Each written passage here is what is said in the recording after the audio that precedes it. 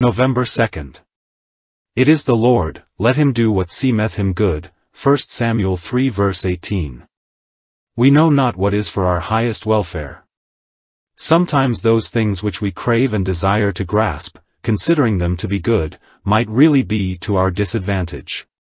Blessed are they who are able by faith to pierce the gloom of every trial and difficulty and perplexity, and to realize that the Lord knoweth them that are his, and that he is causing all things to work together for their good. We are to wait patiently for the Lord and to take patiently such experiences as his providences may mark out for us, questioning not the wisdom, the love and the power of him with whom we have to do.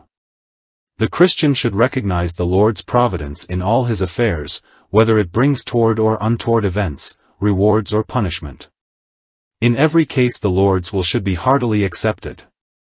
This will be difficult in untoward experiences, especially if these are chastisements, but all the more necessary will it then be to be submissive, for insubmissiveness then is liable to lead to total willfulness, which must result in complete disaster. It is, however, better for us to be like Samuel, a type of the little flock, whom a look was sufficient to guide, than like Eli, a type of the great company, who needed punishment for a large measure of willfulness. Questions. What have been the week's experiences in line with the text? How were they met? What helped or hindered therein? What resulted therefrom? His will, not mine, be done. O Tiju of little faith! Why dost thou fear? Didst thou forget that Jesus is so near? And hast thou thought that thou must walk alone? Behold now at thy side the loved one. Aye, more than this, thou art held within his hand, and 'twas himself that hath thy trial planned. There was a need be seen by eye divine, although, perchance, not visible to thine. And, wherefore wouldst thou see?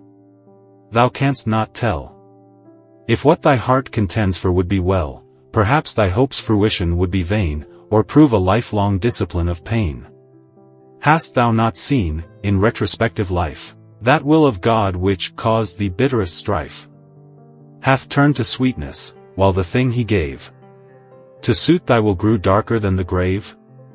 There's rest supreme for souls that choose his will, a blessed security from every ill. The things God chooses for us never fail. They have their anchorage within the veil.